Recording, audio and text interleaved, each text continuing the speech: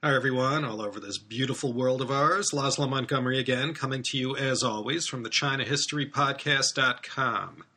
I did leave you hanging last week, didn't I? Well, today we're going to get right into the launching of the Cultural Revolution. Mid-1966 is when the whole thing finally reaches critical mass. Let's quickly review last week's lead-up to Part 2. 1954, Khrushchev's secret speech really spooks Mao. Then things fall apart between China and the Soviet Union until 1964, when Khrushchev was overthrown and Brezhnev took over. By now, Mao sees a Cassius and a Brutus behind every bush, and Mao's omnipotent power and prestige took a huge hit from the blowback from the Great Leap Forward.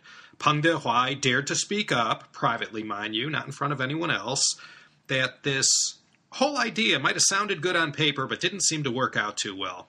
This couldn't have been easy for Mao to do, to get rid of Peng Dehuai. They were both born right around the same area in Xiangtan, in Hunan. Mao, 5 years before Peng.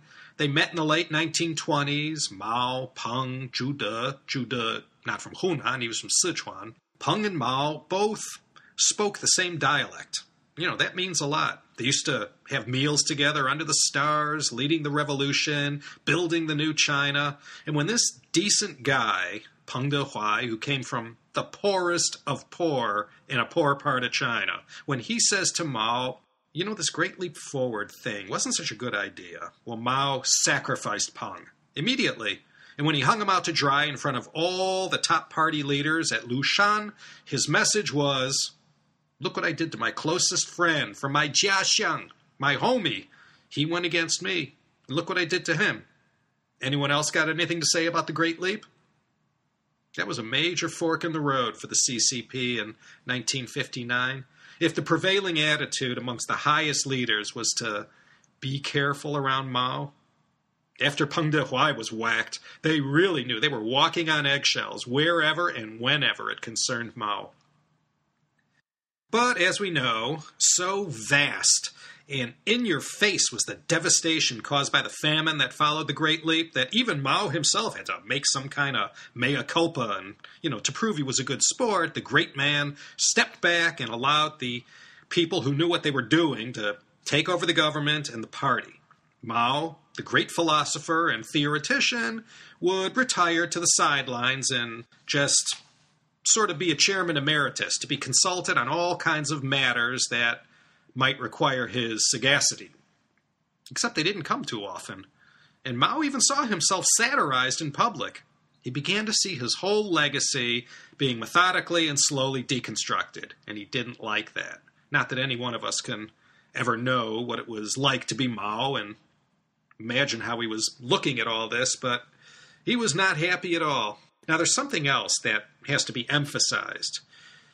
In addition to fighting back against those who were overtly or inadvertently trying to diminish his legacy, the other thing that got under Mao's skin was the way that it seemed only lip service was being paid to ideology.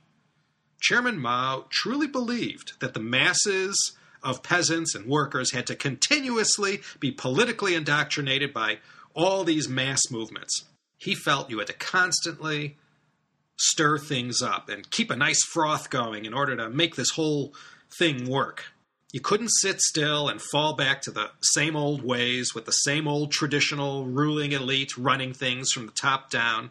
If this happened, then it was only natural that everything would revert to the kind of system that the revolution had tried to overthrow. But the other guys were saying to Mao, they said, yeah, but if we do what you say, the economy is going to tank and, normal, orderly society will break down into every man for himself. But because of what happened to Peng Dehuai, no one could actually say that or even infer it. So as Mao stayed on the sidelines, 62, 63, 64, 65, trying to show everyone he still had it, the top leaders were doing their utmost to balance the building of the Chinese economy and state, and at the same time having to put up with Mao's demands. And it wasn't easy. So first goes Peng Dehuai, and in this episode, it's going to be another Peng. This time, Beijing mayor, party boss, and all-around strongman in the capital, Peng Zhen. We're going to feature Peng Zhen in another podcast, just focusing on him one day. But for now, he is going to be the first of Mao's victims. And to give you an idea how powerful he was, back in 1965, Peng, in addition to being the top guy in the capital, was also chairman of the standing committee of the NPC, the National People's Congress. So that was like Wu Bangguo today. They weren't ranked the same, but just trying to illustrate, Peng Zhen was an extremely high-ranking member of the party elite. He was the first one to get it. He had his old friend Kang Sheng to thank for that. Now, we also introduced Lin Biao in the last episode. He replaced Peng Dehuai as the defense minister and cut a secret deal with Mao, whereby Lin would bring the army over to Mao's side and, carry out whatever political indoctrination that was necessary, and would be sure to stuff the ranks of the party with members from the military, and at the same time he'd watch Mao's back. Then Mao makes a very calculated move, and in late February 1965, he sends his wife, Jiang Qing, to Shanghai and tells Lin to find a place for her. So Lin Biao sticks Jiang Qing in the cultural department of the PLA, and there she just blossoms and starts networking with all the hotheads and radicals of Shanghai. And all the while, she's reporting everything back to the chairman and to Kang Sheng. So right away, Mao knows he has a hugely untapped power base down there in Shanghai, where the Communist Party was born. So as our story opens today, end of 65, beginning of 66, the battle lines are clearly being drawn. The Maoists on one side, in addition to the chairman, this includes everything Lin Biao brought to the table, namely the PLA, and now this brand new and powerful element, these young student radicals based in and around Shanghai. This presented a whole new potential pool of energy and revolutionary fervor to tap into. Students and young people were the best, in Mao's way of thinking. Their brains weren't yet tainted by the old, corrupting traditional ways. So let's start with the whole Hai Rui thing. The eminent literary star Wuhan served also in an honorary role as vice mayor of Beijing. He was one of Peng Zhen's people. Very respected for his work on Ming Dynasty history. He wrote an article and then turned the article into a play called Hai Rui Ba Guan, Hai Rui Dismissed from Office. As I explained last time, Hai Rui lived during the time of the Jia Emperor of the Ming Dynasty, and he spoke up against some of the excesses of the emperor, and for his honesty, he was rewarded with a dismissal from his imperial post. Now, anyone with some historical background and some common sense would be able to easily conclude this play was pretty much an allegory for what Mao did for Peng Dehuai. But no one would come out and, say it. For to do so might invite unwanted trouble. So, the strategy Peng Zhen took once the heat got turned up on this issue was to do what, the party leaders always did in these cases. They looked into it, prepared a nice big, fat, detailed report, and concluded, nothing here, nothing to be alarmed about, we're on top of it, Chairman Mao. So they sort of shined him on and hoped Mao would drop the matter. With Peng Zhen, Mao was going to show he wasn't playing games anymore. And the way he got to Peng Zhen was through Wuhan, and the way he got to Wuhan was via Jiang Qing, and the way Jiang Qing got to Wuhan was through Yao Wenyuan. Yao Wenyuan was one of the future Gang of Four. Wheels within wheels. Now, one last thing before we set off this first pile of dynamite that launches the Cultural Revolution. I want to mention how Lin Biao seized complete control of the military. Mao made him the defense minister, but that didn't mean Lin had everyone's loyalty. The military was still laced with Peng Dehuai people. These were the professional military soldiers who cared more about defending the country than about singing political songs and studying party propaganda, and that kind of thing. These were the guys Lin Biao had to get rid of in order to do what he had to do. And that was politicize the PLA as a force to support Mao, rather than to say, how shall one say this, than to defend the Chinese nation. Now, to do this, he had to get rid of a certain guy, Luo Ruiqing. Luo sort of stood for all that the professional, no-nonsense PLA was all about.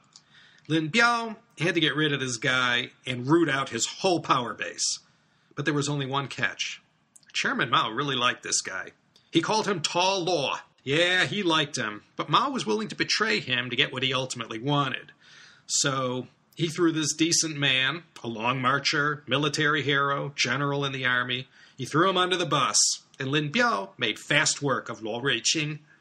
This is all in the final quarter of 1965, and after running Luo through the ringer for the better part of early 1966, in April of that year, Luo was out, and so are all of his lieutenants and allies. The military was now in the hands of Lin Biao, and if he had detractors, they were laying real low.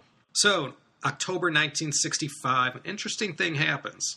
Mao bolts from Beijing and sets up shop in the south, mostly in Shanghai in a nice villa in Hangzhou on West Lake. He stays there for 9 months. This is where he's planning his next move. And it's down there in Hangzhou where both Jiang Qing and Kang Sheng kept whispering in Mao's ear about how he had to do something about this Wuhan matter. Clearly, Wuhan's 1961 play, Hai Rui, dismissed from office, was a direct, full-frontal assault on the person of the chairman, and everyone knew it. And they both really rile up the chairman. And Mao didn't need too much persuading on this point. So here's how they lit the match that lit the fuse. This is where Yao Wenyuan gets involved. Yao and Zhang Chunqiao, another member of the Gang of Four, were propagandists working for the radical Maoist Shanghai party boss, Ke Qingshi. Ke was firmly in Mao's camp, so he got one of his guys to write this article that would set the record straight about Wuhan in his play. And this was the last thing Ke Qingshi did before he up and died from lung cancer shortly thereafter. So under orders from Mao, Jiang Qing has 33-year-old Yao Wenyuan write this article that attacked Wuhan's play. And he clearly showed it was anti-Mao, anti-party, anti-proletariat, you name it. A poisonous weed. After many writes and rewrites, Mao approved it for publication in the paper. And so this article was published on November 10th in the Shanghai paper Wenhui Bao, and the next day in the Liberation Daily. It didn't run in any Beijing papers because no one in their right mind up there was going to publish anything or shine any light on any article that was critical of Peng Zhen. And then something shocking happened. Just as Yao's article hit the streets of Shanghai, Mao issued a central document, or these are known as Zhongfa, that, he as the CCP chairman had the authority to do. Sort of like an executive order that no one could say anything about, no matter what.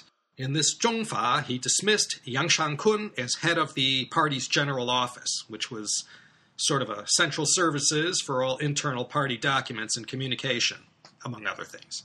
And in Yang Shangkun's stead was placed another person who would join the rogues gallery of the Cultural Revolution. This was Wang Dongxing. He was a major general who ran Unit 8341 that, among other things, was the palace guard that provided security for the Politburo members. He also personally guarded all access to Mao. Not even Jiang Qing could get FaceTime with her husband unless Wang Dongxing said it was okay. Mao trusted Wang Dongxing almost like no one else. Mao then set his trap up nicely. Peng Zhen knew his goose was cooked whichever direction he turned. If he ignored the article written by Yao, that meant it was all true and he was a revisionist calling for peaceful evolution that, the article accused him of being. If he attacked it, it was like an attack on Mao. It was only on November 26th that Zhou Enlai figured out what was going on and that Yao was simply Mao's mouthpiece and that if Peng knew what was good for him, you better get that article published in Beijing. And he did this on November 26th, and then the next day, Yao Wenyuan's article was printed in the People's Daily, the mouthpiece of the party. Peng Zhen fought the good fight, though. He did his best to marshal his forces to fight back and say this whole thing was just purely an academic matter, not political at all. And all kinds of articles were written in the wake of publishing this Yao Wenyuan piece that, tried to deflect the argument. And in December, Lin Biao's witch hunt to destroy his enemy, Luo Ruiqing, came to fruition, and Luo and his people were out. This was particularly distasteful to the party leaders, such as Zhou, Deng, Liu, and Peng. Luo was a good man, and a 4-star general with, long march street cred, yet he was unceremoniously dumped. Then, for the next few months, he was criticized, and even his longtime friends and allies had no choice but to chime in, or else. And then on March 18th, Luo tried to commit suicide by jumping off the roof of his house. He survived, but he demolished his legs.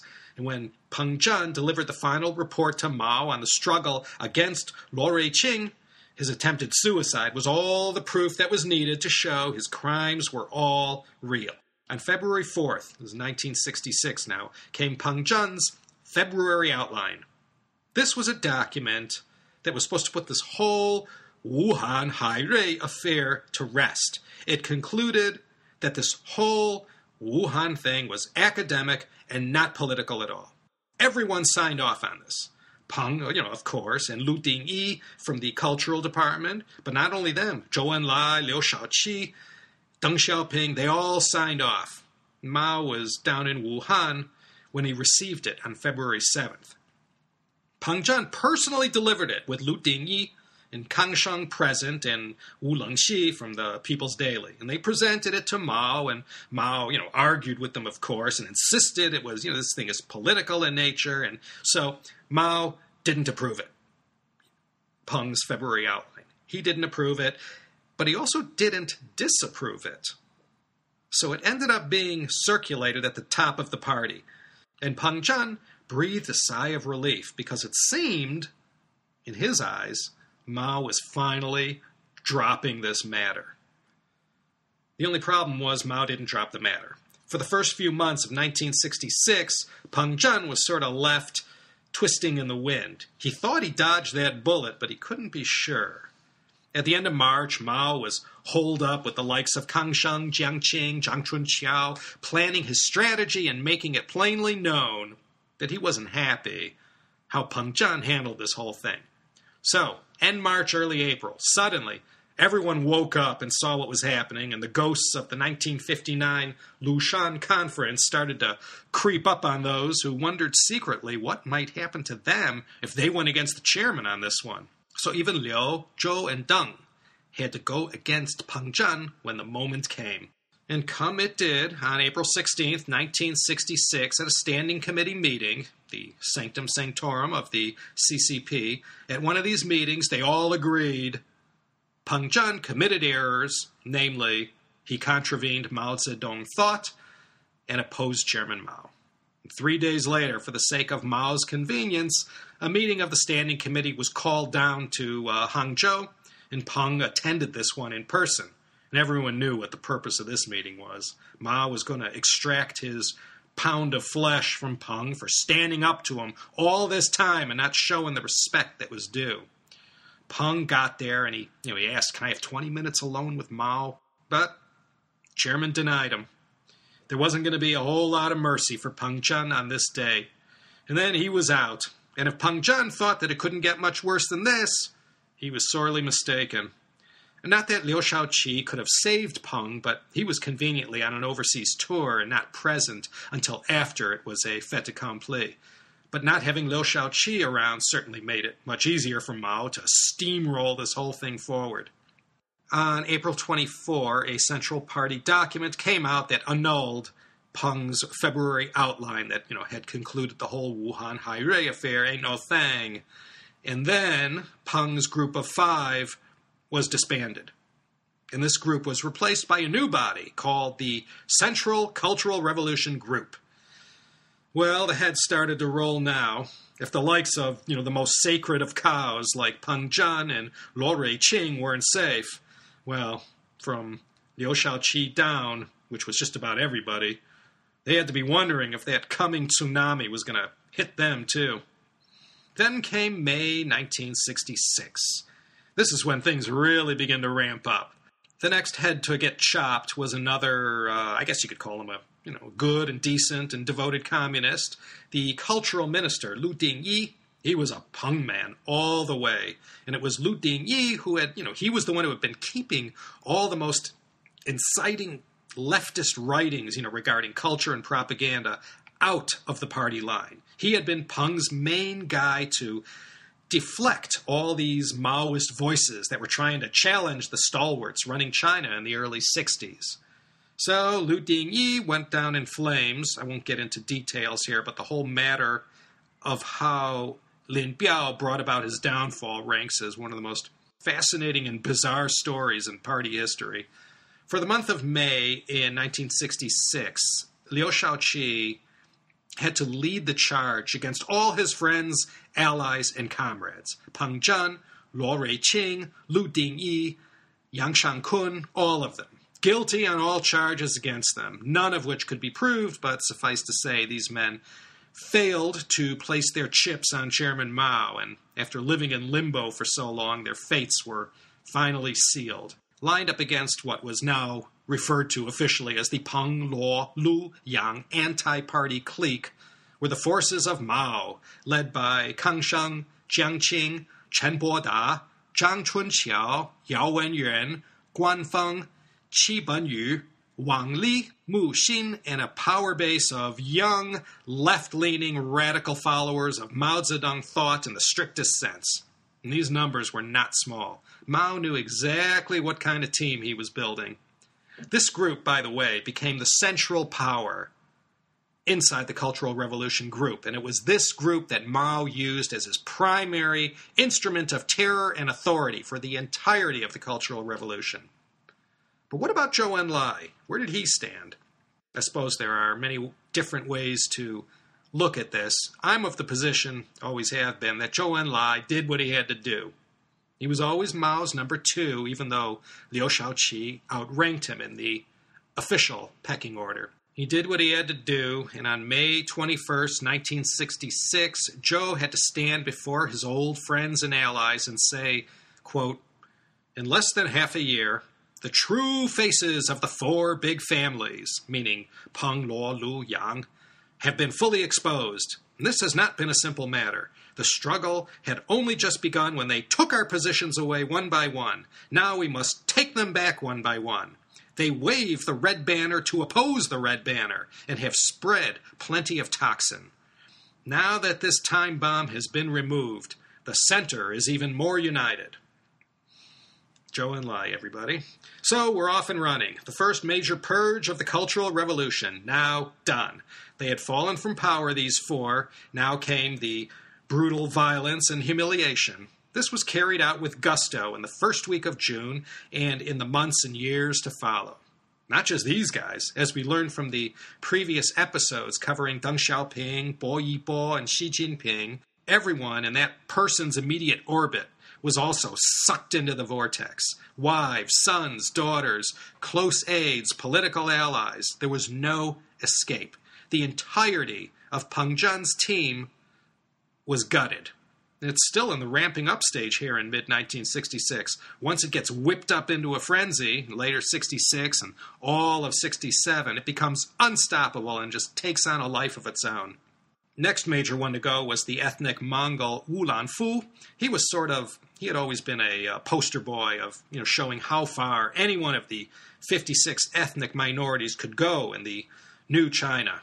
Wu Lanfu was a vice premier, which, if you ask me, is pretty high up. Anyways, he fell on August 16th, 1966, going down in flames as, quote, "the biggest party power holder taking the capitalist road in the Inner Mongolian Autonomous Region." And then the suicides begin to happen with greater frequency. May, June 1966, many who knew they faced the cruelest of fates took their own lives rather than be allowed to fall into the unforgiving maw of the unfolding Cultural Revolution. And just because these people who killed themselves were dead, the struggle went on against their husbands, wives, children. You'll remember Bo Yibo's wife during her period of incarceration during the Cultural Revolution. She was driven to suicide. That is, if she wasn't killed outright. Yeah, it was all starting to happen right about now. Summer 1966. The swinging 60s. We already saw Wang Dongxing took over from Yang Shangkun in the general office. And none other than Marshal Ye Jianying took over from the fallen Luo Ruiqing. Now this is important because these two, Ye and Wang, are going to later play a starring role when the end finally comes in October 76. But it's here these two rise to these great heights of power. Things were looking up for Chairman Mao. His plan to utilize Jiang Qing to light a brush fire that smoked out Peng Zhen and led to the fall of Peng, Luo, Lu, and Yang worked brilliantly. Those guys were out, and Mao was stuffing the bureaucracy with his people. With Lin Biao, he already had the army and the entire security apparatus. He had the finest and leftist writers and intellectuals spewing out his dogma and getting his word out. Now came the main event for Mao, and this was to overthrow China's head of state, none other than Liu Shaoqi himself. To achieve this end, Mao came up with a rather extreme plan. His plan was to carefully orchestrate what amounted to mass chaos on the streets that no one could possibly control. It would be full-scale shock and awe tactics, but without the bombs and bullets. It would be like nothing ever seen before in PRC history, and when it was all over, Mao seemed pretty sure he'd get his man. Now, it's important to remember, up to now, the Cultural Revolution that we all are familiar with, that ruined so many people's lives, it hadn't really started yet. The circles, like these guys like Peng Zhan, Lu Dingyi, the circles they walked in were, a million miles away from, what the normal guy on the street faced. But that was all about to change. Intellectuals on the right were the first ones to see what was coming. And those on the left, particularly the extreme left, they saw their moment of revenge was coming. They just needed some dictator with absolute power and authority to sort of sanction whatever destruction and killing they were, about to do. And just as Wuhan's play, Hai Rui dismissed from office, was used as the spark to bring down the first wave of political victims, so it was that Nie Yuanzi's big character poster, or Dazi Bao, was used to create chaos inside Peking University, and from there, the conflagration spread throughout China's middle schools and universities. Nie Yuanzi was distantly related to Marshal Nie Rongzhen, and to make a long story short, because I want to start to wind things up before we call it a day, she was one of many leftists, with an axe to grind against a whole bunch of people who she felt had slighted her or didn't show her the respect she felt she was due. Nie Yuanzi went as far back as Yan'an, and now she was 45 years old, working in the philosophy department of Peking University. And just as Mao sent Jiang Qing to talk to Yao Wenyuan to make the opening chess move against Peng Zhan, this time the sinister Kang Sheng sent his wife, Cao Yi'ou, to go talk to Nie Yuanzi, who they knew from their Yan'an days. Cao Yi'ou whispered the right things in her ear and made it be known that whatever she says, no one's going to touch her. She was untouchable. I just want to interject here. You had 3 wives throughout the entirety of the Cultural Revolution who just stirred things up the most. There was Jiang Qing, of course, Mao's wife. Then you also had Cao Yi'ou, who I said was Kang Sheng's wife and ally. And then there was Lin Biao's wife, Ye Qun. And as we trudge through the history of the Cultural Revolution, time and again, these 3 women will rear their ugly heads, destroying lives wherever they went. So anyways, in her infinite wisdom, what Nie Yuanzi did with Cao Yi'ou's coaching and her husband Kang Sheng also participating in the setup of this intricate drama, always behind the scenes, of course, they decided that Nie should write a Dazi Bao, a big character poster. And so, on the fateful day of May 25th, 1966, at 2 p.m. in the afternoon, Nie Yuanzi's Dazi Bao gets pasted up in Peking University, and it directly attacked the university leadership, chiefly a man by the name of Lu Ping. But in May 1966, he was fighting for his life after being attacked so openly and brazenly at a time when the world, for so many in China, was beginning to tip over on its side. His protectors, Peng Zhan and Lu Dingyi, they were gone. These Peking University leaders, they were on their own. And Nie Yuanzi and her closest comrades in this act, in this drama, they knew it. They knew the university establishment was totally unprotected, so that's when it all started. The flames that started burning were quickly fanned, and by the evening of May 25th, even Zhou Enlai had to get involved. And Chen Boda, he was freaking out. Peng's successor, Li Xuefeng, had to personally go down to Peking U and appeal to the students to please be more orderly in carrying out their revolution. This was a very provocative act Nie Yuanzi did. She didn't only attack the university leadership, she also attacked the whole Beijing Municipal Committee. And there was a lot of fighting all over the campus about what she did. Some were, of course, for her, and some against what she did, thought she had gone too far. So while this raged within the walls of Peking University, Kang Sheng dutifully sent a copy of the poster to Mao, who, remember, is still down in the south in Hangzhou, so he receives the poster on June 1st. While forces on both sides were arguing the merits of the Dazi Bao down in Beijing, Chairman Mao wrote on the poster the following words which made everything 100% clear for all to understand. He wrote, quote, "It is very important that this text be broadcast in its entirety by the Xinhua News Agency and published in all the nation's newspapers. Now the smashing of the reactionary stronghold that is Peking University can begin." Unquote. And so at 8:30 that night, the content of the poster was broadcast on the radio. Then the next day, on June 2nd, 1966, the poster was printed in the People's Daily. Then there was also this accompanying essay written by Chen Boda that, completely gave the thumbs up for, Nie Yuanzi's Dazi Bao. And Liu Shaoqi, the number 2 man in the whole party, he was left out of the loop. He was finding stuff out only as it happened. And he was the number 2 man in the country, Mao's successor. So why was Mao not keeping him informed? Pretty drastic things began to happen. Classes at all levels ceased in Beijing, and then on June 13th, this cessation of classes went nationwide. No school, all school was out. Nobody went to classes anymore. The first week of June 1966 was when you really noticed for the first time something abnormal was going on. There was factional fighting that broke out in the universities, and all school authorities were being attacked. On June 9th, Liu Shaoqi flew down to Hangzhou with Deng Xiaoping, Chen Boda, and Tao Zhu to basically tell Mao things were sort of spiraling out of control, and for something this big, they needed his leadership on the spot. And I'll spare you the details, but they all went back to Beijing sans Mao. They went back empty-handed. That's when Liu and Deng knew Chairman Mao was going to let them dangle and, become consumed by everything that was about to happen. But the funny thing was, no one knew yet what was about to happen. In a way, it was starting to look like the old 1957 anti-rightist campaign.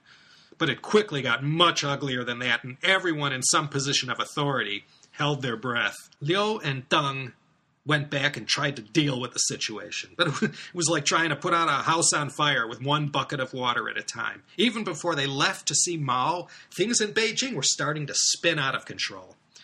So what Liu Shaoqi and Deng Xiaoping did was to set up these work teams, 400 in all, that fanned out across the middle schools and universities in Beijing, Shanghai, and elsewhere. Liu and Deng were pinning their hopes on these work teams going out and meeting with these students and letting them blow off some steam, and then after a while, things would settle down. And wherever these work teams went, they saw thousands and thousands of Dazi Bao everywhere. Some, long-winded, and some only several characters in length. And the first targets were the leaders of the universities and the professors and teachers. Everyone was doing their damnedest to somehow, some way, not be branded as some part of some counter-revolutionary black gang. If you had that taint, then you became an instant target. These were days when the students were just screaming at each other, and the first struggle sessions started breaking out. There was a particularly violent one that broke out at Peking U on June 18th. On this date, Paul McCartney's 24th birthday, the first real violence of the Cultural Revolution happens. 60 Peking University professors, lecturers, party cadres were gathered together on a makeshift stage and just manhandled, Cultural Revolution style. This included, the usual stuff, dunce hats, having insulting words pinned to their clothes, having their faces smeared with black ink, being forced to kneel in uncomfortable positions for a long period of time, having half their heads shaved, and having their clothes torn. Pretty soon, this will be a normal, everyday thing. But on June 18th, 1966, it was pretty shocking and unprecedented. As people began to see the writing on the wall, many tried to inoculate themselves from future potential attack by going on the offensive and directly attacking their friends. colleagues, even family. This is where people's survival instincts took over and they did what they had to do. And all the while, Mao remained coy, hanging back and, getting constant updates. And it's important to note that the updates were all coming from the top people of the Cultural Revolution group, who were about as self-serving a lot as you could possibly think of. And so it went on for the rest of June. And these work groups did their best to try and establish some semblance of order, but the hot-headed students, saw them as the establishment, just trying to neutralize them and shut them up. This period where the work teams were sent out was known as the 50 days. For these approximately 50 days, Mao slowly allowed Liu and Deng to hang themselves. He knew there was nothing they could do, and if they tried to restore order, they were counter-revolutionary. If they did nothing, they would be swallowed up by the events violently unfolding. June turned into July, and now Mao was getting ready to spring his trap. He made a well-publicized visit to his old hometown of Shaoshan during the closing days of June 1966. Then on July 16th of that year, he did something incredibly dramatic. There was an annual event held in Wuhan where locals would swim across the Yangtze as a show of endurance and stamina. And in the 11th year of this event's running, Mao decided to join in, and the 72-year-old chairman joined 5,000 others in swimming across the Yangtze. He was in the water for something like 65 minutes and swam, it said, for 10 miles. Now, the symbolism of this event was not lost on anyone. This was Chairman Mao letting everyone know he still had it. 2 days later, he makes his first return to Beijing in 9 months. Remember, he bolted back in October 1965 to the south to plan this grand strategy. Well, now he was back. He went straight to the Diaoyutai guest house compound where the Cultural Revolution group was holed up. When Liu Shaoqi heard Mao was in situ, he sought him out, but was turned away at the door. Mao had no time to see his number two. But Mao did make time to meet with Kang Sheng and Chen Boda. Liu got some FaceTime with Mao the next day, and Mao just dumped on him. Mao tells Liu he's totally dissatisfied with how he handled things with this Cultural Revolution up till now. Then on July 24, 25, 26, Mao calls a meeting of all the top leaders to his villa at Diaoyutai, in his pajamas no less. Mao berates those who had the audacity to send out these work teams that suppressed the students and prevented them from carrying out revolution.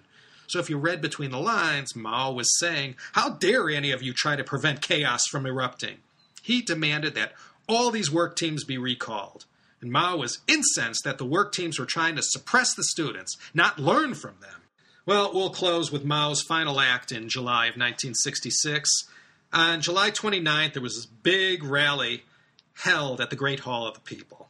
10,000 students and teachers packed inside to hear Deng Xiaoping, Zhou Enlai, and Liu Shaoqi, one by one, explain what the Cultural Revolution was supposed to be, and listened, as they backpedaled on the heavy-handed tactics that the work teams used in carrying out their work. And the crowd also listened to these leaders' uncertainty about what the Cultural Revolution was supposed to be all about. And then suddenly, he appeared. Unannounced and unbeknownst to the three leaders, there he was, all along, behind a curtain, secretly listening to everything being said and not agreeing with anything, of course. And he suddenly walks onto the stage to thunderous applause and pandemonium, of course, and, cheers of long live Chairman Mao and, whatnot. This marked the end of the so-called 50 days. Now, things were going to take a different course. On the one hand, Liu and Deng must have felt relieved that Chairman Mao was back in town to maintain order. But on the other hand, they soon found out all Mao was about to do was just pour gasoline on the fire, and that all his wrath was about to be focused on them. And we're going to pick up next time to see how this, all plays out.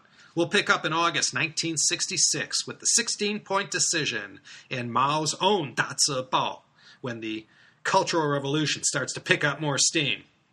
This is Laszlo Montgomery signing off from high above Midtown Manhattan in New York City. No, I'm not here for the Facebook IPO. I'm here for a trade show and to visit customers. Back in Claremont sometime next week, and I'm already counting down the seconds to that. Take care, all my wonderful and good-looking listeners, and I hope you'll come back next time for another exciting episode of the China History Podcast.